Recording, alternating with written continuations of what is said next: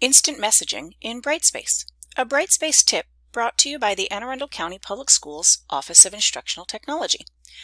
Instant messaging is a great alternative to chat and email, especially if you know the colleague that you want to instant message with is available right now. Please note, instant messaging is only available to staff members in ASCPS. Students cannot send or receive an instant message. To begin an instant message, you're going to want to click on your mail icon where it appears here on your mini nav bar in Brightspace, and then you're going to choose Instant Messages.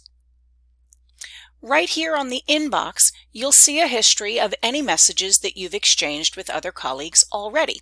To start a new message, you're going to want to click on Friends, and if the person is not currently on your friends list, you're going to want to add them.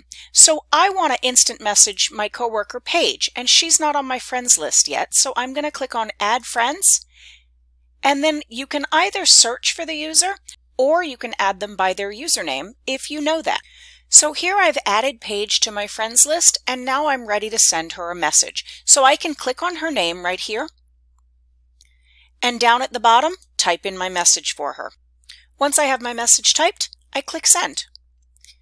One of the great things about instant messaging is that it tells me right here whether or not Paige is online right now. So if I see that she's not online, I don't bother to send her a message right now. I might prefer to go to email or some other means. But because it tells me that she's online right now, I can hope and send me a response here in a few minutes. Now, if you're waiting for a response from a colleague, you don't have to sit here with the instant messaging window open the whole time. You can close out of it and go on about doing your other business in Brightspace, because when you get a message back from your colleague, just like email, it's going to populate an orange dot here on your mail icon.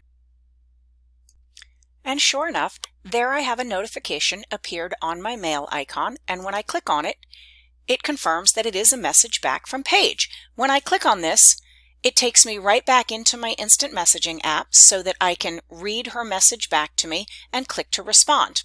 One tip that I like to provide, if you are planning to correspond back and forth with another user, sometimes looking at those messages here in the inbox makes them all look like separate messages, whereas I prefer to see them as though they are one discussion or a thread.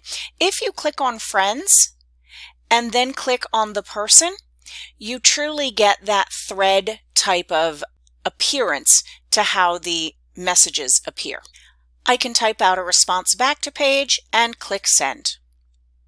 When I'm done in this particular thread of messages, I can click on the arrow here next to Friends to be taken back to my friends list, and then click back on Inbox when I'm ready to go back to all of my messages. A couple of additional things to point out about Instant Messenger are some options here on the toolbar across the top. I can set a particular message thread as read, or I can set them as unread. I can delete. So now I hope you're ready to get started with instant messaging.